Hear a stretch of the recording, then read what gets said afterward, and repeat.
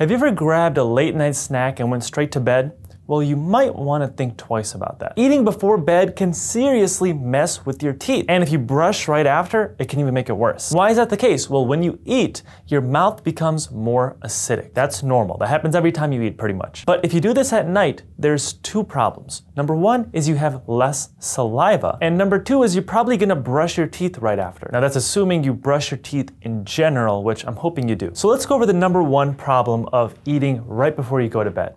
You have less saliva at nighttime, specifically when you're sleeping. Now, saliva is like a built-in natural defense system for your teeth. It has a lot of antibacterial properties. It can buffer out a lot of the acids. It can also wash away a lot of the food and different plaque and particles on your teeth. And it helps remineralize our teeth. So saliva is really good for your teeth. And you can see why if you don't have enough saliva, like people who have a dry mouth, why they would be much more prone to getting cavities and gum disease. So you can start to see the problem if you eat right before you go to bed, right? Because when you eat, your mouth gets more acidic.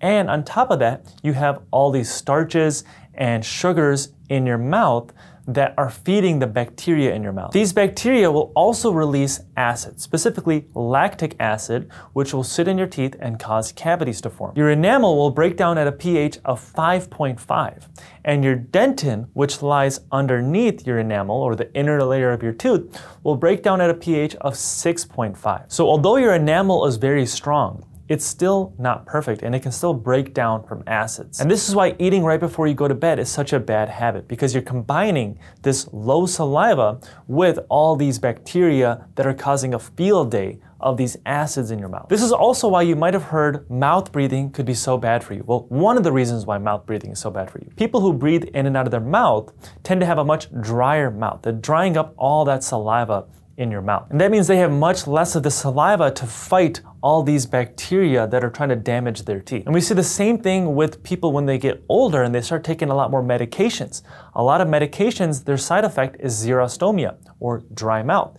And again, when they start taking these medications, people start to notice that they start getting a lot more cavities and other mouth problems. Now, in terms of the mouth breathing and what other problems that can cause, I did make a lot of other videos on it. So I'm putting a couple links in the description below if you want to check out some more information on that. But the key takeaway here is when you have less saliva, you're going to have longer exposure to these acids in your mouth. And when you have a dry mouth and you have more of these bacteria and sugars in your mouth, it's going to be like a bacteria party. They're going to eat more of these sugars. They're going to poop out even more acids. So you're going to have a much higher risk of getting things like bad breath, cavities, and gum disease. Now you might think, well, what's the big deal? Because I can just brush my teeth and clean them that way, right?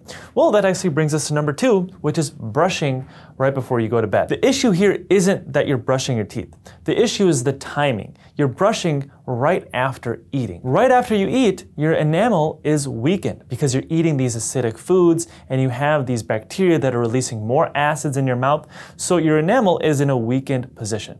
Now, if you combine this with an abrasive toothbrush and abrasive toothpaste that's basically scrubbing away your teeth, you can potentially scrub away your enamel. Now, if you do this one time every now and then, no big deal, because your enamel is still very strong. But it's not perfect, like I said. So if you keep doing this every single night, this can be a really bad habit. You can cause a lot of erosion or lead to a lot more cavities. Instead, wait at least 30 minutes before you brush your teeth. This will at least give your saliva time to build up and start washing away those plaque and food particles and buffer out those acids so that your enamel is not so weak. So what can you start to do instead? Well, obviously try to avoid this late night snacking, and especially avoid those starchy, sugary, acidic foods right before you go to bed. The second thing you can do is at least try to move that timing a little bit earlier. So if you have it right before you go to sleep, maybe try moving it 30 minutes to an hour earlier.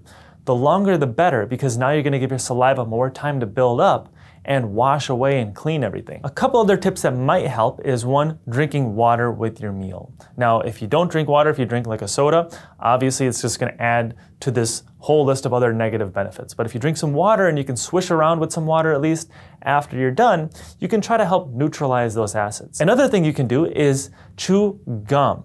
Specifically, you want a sugar-free gum, And if you can, pick one with xylitol. Xylitol is a sugar substitute, but it's the only sugar substitute that actively prevents cavities. That's what's cool about xylitol, because that Streptococcus mutans bacteria that normally eats sugar and releases acid that causes cavities, instead when it eats xylitol, it actually dies. So xylitol kills the bacteria that causes cavities in your mouth. And the other benefit with the xylitol gum is it'll promote more saliva. Anytime you chew anything, your saliva gets stimulated. So you're gonna get two benefits in one. You're gonna get more saliva in general, which can kind of speed up this process of buffering out these acids. And you're gonna get the benefit from the xylitol in the first place that kills these bad bacteria. And if you can, try to stick with at least mouth-healthy foods. So things like apples, celery, or pears, or spinach, things that are either leafy greens or crunchy, because these crunchy and watery foods are going to be able to act as a natural toothbrush. They're going to scrub and keep your teeth clean, and they're going to be way better than eating something like goldfish, which will stick around and feed these bad bacteria and cause a whole list of other problems. Again, if you snack once in a while right before you go to bed, it's no big deal, but do not make this a habit every single day. Now, if this sounds like you, if you eat right before you go to bed or if you brush right after eating, let me know in the comment section below. And as always, thank you guys for watching. I hope you liked that video. If you haven't already, hit that thumbs up button and subscribe to my channel below, and I will see you in the next video. Have you ever lied to your dentist about flossing? Well, they probably know. How do they know? Well, they could be taking a guess, and they'll probably be right, since only about 30% of people actually floss their teeth. But there's actually more to it than that. Dentists can pretty much instantly tell if you floss, no matter what you say. So in this video, I'm gonna go over some of the dead